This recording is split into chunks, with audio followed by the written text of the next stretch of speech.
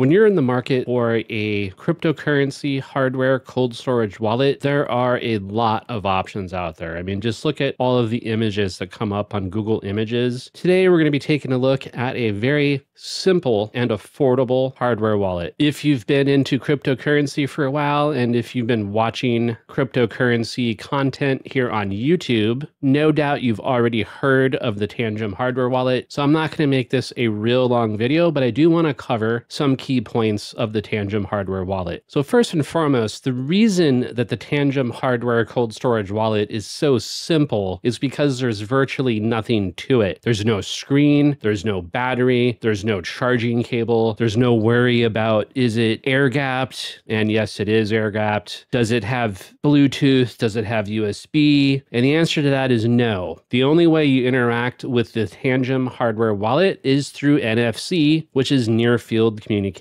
And as you can see on their website, the Tangem hardware wallet is a card-shaped self-custodial cold wallet, which gives you full control of your private keys. Store, buy, earn, transfer, and swap more than 6,000 coins and tokens. The Tangem hardware wallet is EAL6 Plus secure, which is a bit better than the average, which is EAL5 Plus. It can withstand temperatures from minus 25 to 50 degrees Celsius. And it is IP68 certified as far as resistance to dust and water. All you need to use it is an NFC-enabled phone and the Tangem hardware wallet companion application installed. Tangem backs up their product with a 25-year replacement warranty. You don't have to really worry about backing up the Tangem wallet. In fact, you can't back up the Tangem wallet. When you activate the Tangem wallet, the chip in the card generates a random private key, which never gets exposed. Neither Tangem nor anyone else knows it. It is therefore impossible to steal it or trick you out of your funds. Now, this is what Tangem states on their website. Bear in mind, nothing is 100% secure, so I wouldn't be surprised if there's somebody out there in the world who, in fact,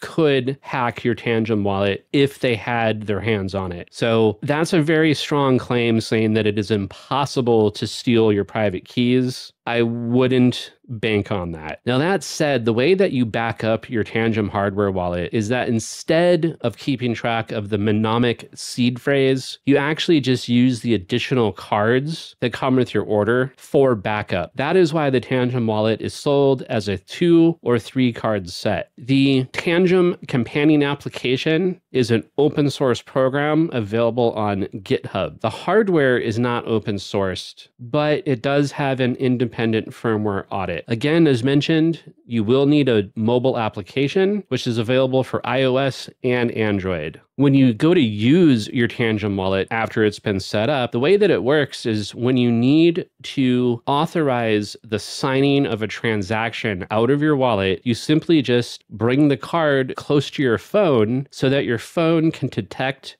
your wallet through the NFC, and you're done. As far as what assets the Tangem wallet stores, you can store over 6,000 digital assets simultaneously. With current support for 34 networks, including Bitcoin, Ethereum, BNB Smart Chain, BNB Beacon Chain, Ripple, Solana, Cardano, Avalanche, Dogecoin, Polygon, Litecoin, and a whole bunch of others. Unfortunately, you can't actually make payments at point of sale with the Tangem wallet and use it like a bank card or a credit card just yet, but who knows, that functionality might be available in the future. Although it'll probably require purchasing a new product, as there's no SD card slot, there's no USB port, there's no way for a customer to load a new firmware into the Tangem wallet. And as mentioned, they sell the Tangem wallet as a pack of 2 or a pack of 3. And this part is critical to understand. The reason that it's sold as a pack of 2 or a pack of 3 is because that is your backup. So if you order a pack of 2 cards, you can load your private keys onto both cards. You normally use one of the 2 cards. The other card is stored somewhere for safekeeping. When your primary card becomes lost, stolen, damaged, stops working, you go to your backup card. Once you're down to one card, it's time to go ahead and buy another set of Tangem wallet cards, or just simply transfer your crypto to a completely different wallet altogether. You cannot buy 2 or 3 packs of 3 cards,